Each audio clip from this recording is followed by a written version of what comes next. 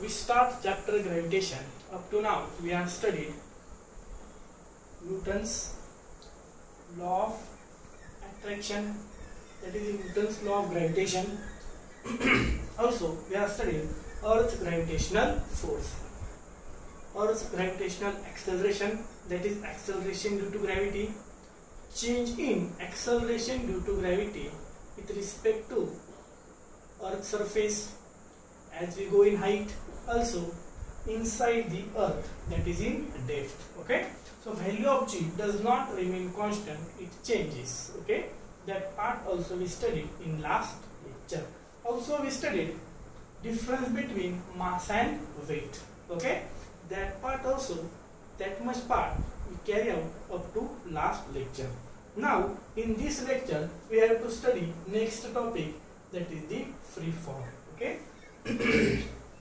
Now we study Earth's gravitational force. Okay, in that we have studied that Earth has an attractive power. Okay, it applies that attractive power on any other massive body. Okay, due to that what happens, that object fall or it moves towards Earth center. Okay, that's we call Earth's gravitational force. Due to the Earth's gravitational force, object move toward the Earth. Simply if we throw one stone in upside, okay, then what happen, as we throw that stone upside, then simultaneously gravitational force act on that stone. Due to that gravitational force, what happen, its velocity continuously goes on reducing. Okay, initially its velocity is high, but now as we throw it upside, then it moves against the gravitational force, and due to that what happen, continuously as it goes on some higher distances or height, its velocity continuously goes on reducing. Okay, and after reaching some particular height, its velocity becomes zero and it falls on the Earth surface. Okay, so it's due to the attractive power of the Earth, objects generally what happen, fall on the Earth surfaces. Now we have to see next topic, that is the free fall. Okay, fall, but how free?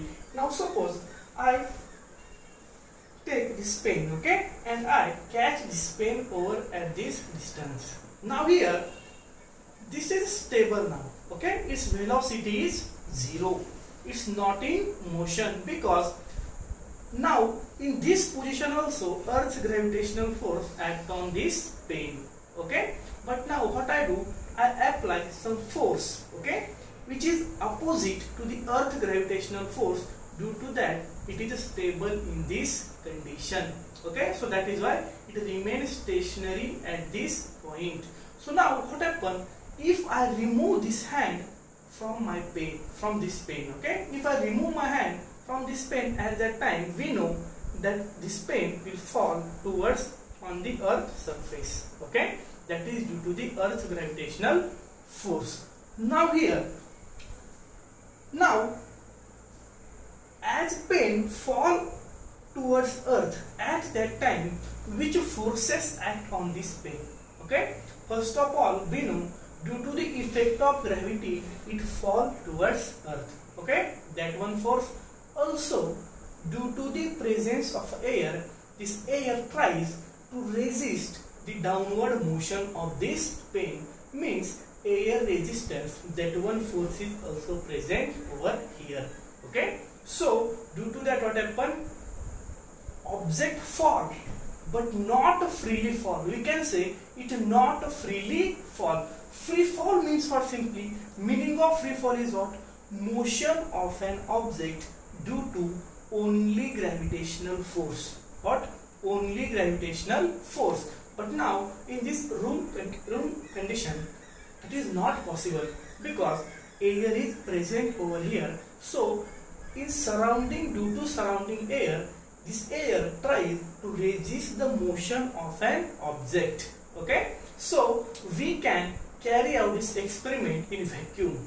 Okay, at that time if you remove air from this room, at that time whatever the motion produced in this pen, that will be due to the only Earth's gravitational force, and due to the only gravitational force motion produced in this plane, that motion simply called as a free fall, or that case is simply called as a free fall. So how can we define free fall? Simply falling or motion of an object due to the only effect of Earth's gravitational force, then it's called as a free fall. Okay, that's a simply definition of free fall. Now again we have to see initially, okay, when I kept that object here, initially its velocity is how much? 0. Okay, if I release my hand, then it start to move, means initially its velocity is 0. Now it fall, we see the concept of free fall, then we have to consider air is not present here, means resistance force is not present here, only Earth gravitational force is act on this object. Okay, so at that time whatever the acceleration produced in this object, when I remove my hand, that will be equal to small g, that is acceleration due to gravity.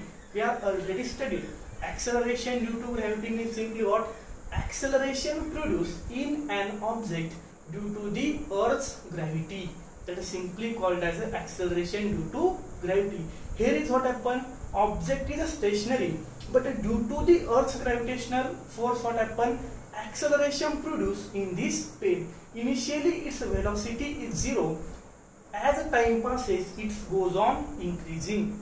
Okay, so change in velocity with respect to time, that we simply called as a acceleration. So due to the Earth's gravitational force, what happened? Acceleration produced in this plane. So that acceleration will be equal to g, because only force present here is what? Gravitational force. Now we have to see in case of a free fall, okay, Newton's law of motion, how can we apply here? Okay, we know in last year in 9th standard chapter 1st, laws of motion, in that we study 3 equation of motion. Okay, first of u is equal to v is equal to u plus 80, second s is equal to ut plus 1/2 80 square, and third is v square is equal to u square plus 2as. V is equal to u plus 80, that gives us relation between velocity and time. Okay, second s is equal to ut plus 1/2 80 square, this gives us relation between displacement and time, and third v square is equal to u square plus 2as, this relation gives us a relation between velocity and displacement. Okay, so simply these are the 3 equations that we are studied already in last year. Okay, so now we have to apply this equation for the free falling object. Okay, simply free falling means what? Only motion of an object under the effect of gravitational force. Only one force is there, that is the gravitational force. So for that we have to apply first law of motion, that is v is equal to u plus 80. Now suppose we consider gravitational force apply on this object. If I move my hand, if I remove my hand, then free falling of that object will be start. But now initial velocity of this object is how much? 0, and acceleration produced in that object will be equal to what? Acceleration due to gravity, that is this small g. So this equation will change. Initial velocity is how much? 0, and acceleration produced, that is nothing but the acceleration due to gravity. So this equation will become v is equal to initial velocity 0. Instead of this a we have to put z. So this equation will be v is equal to gt. This is the equation of motion for the object which fall freely, means under the effect of only gravitational force. Now we have to see second equation, s is equal to ut plus 1/2 80 square. If you calculate displacement, then how we can calculate? That is the ut plus 1/2 at square. Here u is initial velocity is how much again? 0, and a is how much? G. A is equal to G. So equation will be S is equal to 1/2 gt square. Okay, that is the second equation of motion that gives us displacement after time t, which having acceleration g. Okay, and then third equation is v square is equal to u square plus 2as. We know for a free falling object initial velocity is always 0, so 0 square is equal to 2 into acceleration will be g and s, so v square is equal to 2gs. That is the third equation of motion for free falling object. Okay, so understood? Free fall means what? Simply motion of an object due to only effect of Earth's gravitational force. Only one force is there, that is the gravitational force. Due to that gravitational force, what motion in an object produced. Okay, so that motion simply called as a free fall, and it is always toward the center of Earth. That is why it always fall down. That is why it simply called as a. So next topic we have to see, that is gravitational potential energy. Okay, so we know we are already studied up to last classes, that is the potential energy. Okay, simply potential energy is what? Energy stored in an object due to its particular height. Okay, that much we studied up to last classes. Okay, so we studied one formula. Potential energy is nothing but the mgh. Okay, mgh, where m is what? Mass of an object, g is what? Acceleration due to gravity, and h is what? Height of that object from the surface of Earth. Okay, that is the simply formula for potential energy. Now if you consider, if one object is on the surface of Earth, okay, where on the surface of Earth, at that time its height, okay, on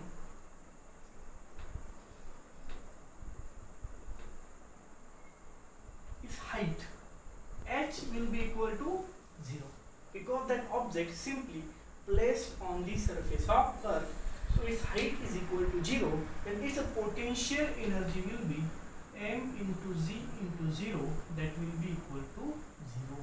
Okay, so simply from that we understood that potential energy stored in an object is a depend on the height. Okay, as height increases, our potential energy is also goes on increasing. Okay, so one another part we are already studied, that is Earth's gravitational acceleration or acceleration due to gravity, that is the small g.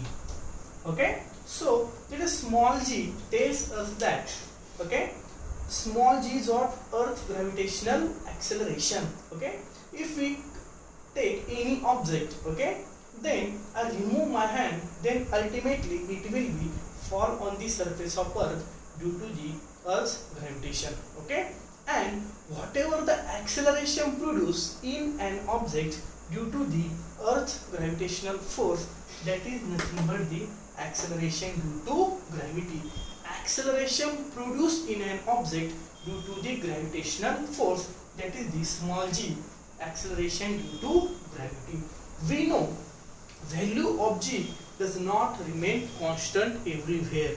Okay, we see three cases. First of all, along the surface of Earth, it not remain same. Earth bulges at equator, so it is less at equator, and Earth flatter at the poles, so that is why value of g is higher at the poles. Okay, so that is the one case. Second case we studied, that is inside the Earth, means at a depth d. As we go inside the Earth, then also value of g changes. And now third case, that is important, that we have to consider here, that is along with the height. Okay, as we go above Earth's surface, we are already studied value of g also decreases. Okay, so we are studying in that part of acceleration due to gravity. As we go above from the Earth's surface, as our height increase, value of g decreases. Okay, so what happen now, if we are go higher and higher positions, at that time what happen about this multiplication mgh? Okay, so here as we go above earth surface, value of g decreases. Okay, due to that what happen, potential energy of an object also decreases. Suppose we are go very higher point, okay, means very high distances. At that time, at one particular point, as we increase height, this value of g will be equal to 0, and that point we called it infinity. Okay, so at infinity what happen, our value of g will be equal to 0. So if g is equal to 0, then no doubt about that your height is increasing, m remain constant, but your g will be equal to 0. So at that time, at infinity, your g is equal to 0. That is why potential energy will be equal to 0, because we know as we go from above earth surface, value of g decreases, and at a point of infinity g will be equal to 0, and as g is equal to 0, our potential energy will be equal to 0.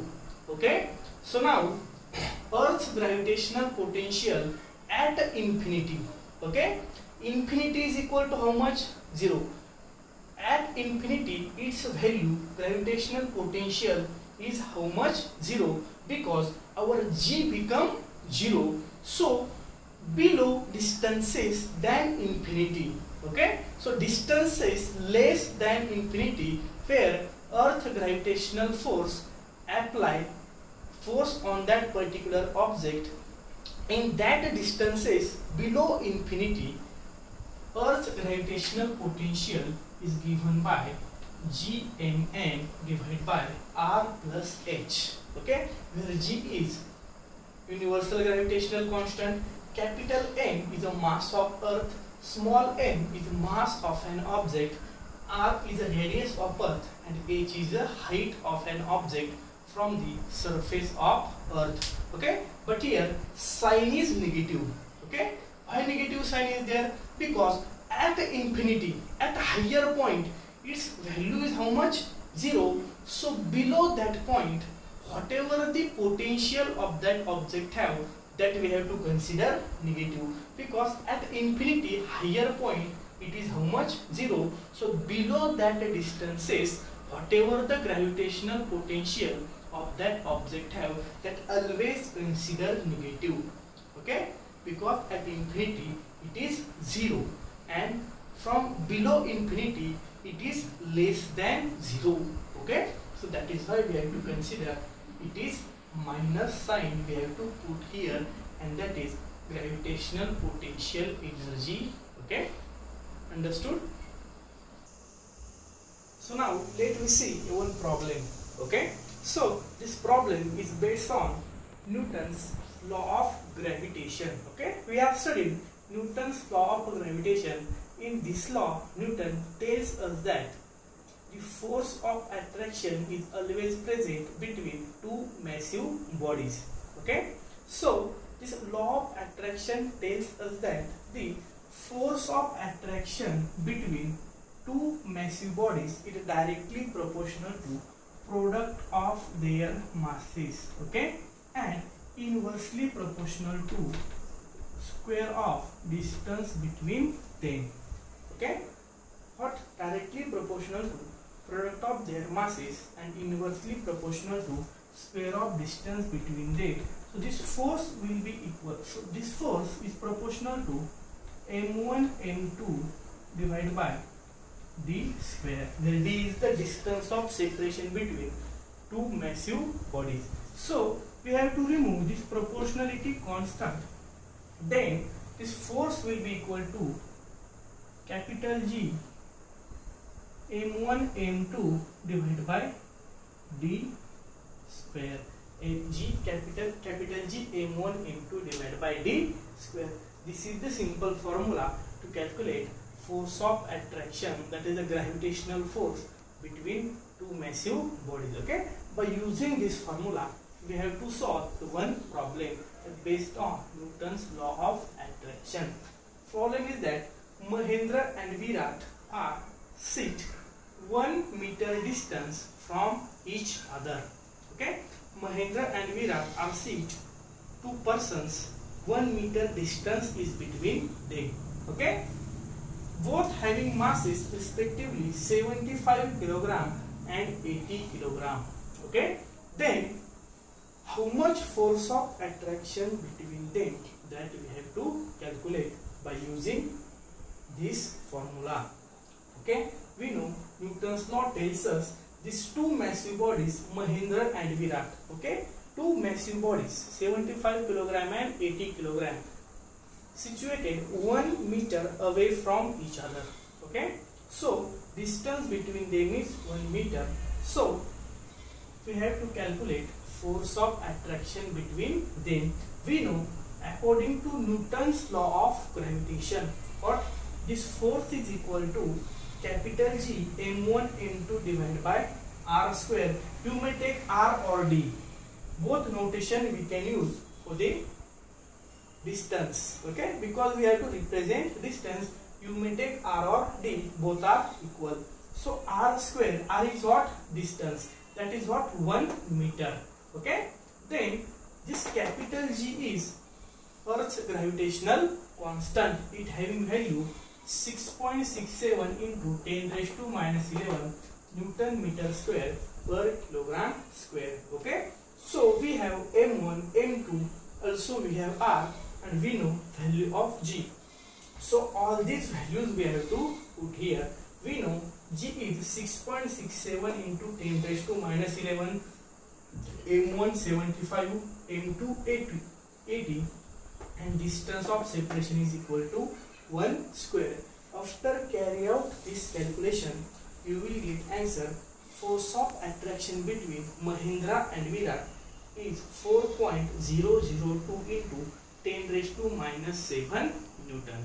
Okay, so this is a simple problem based on Newton's law of gravitation. Okay, so also more solved problems are given in our textbook. Okay, that problems you have to try to solve. Okay, if you have any problem, then ask me.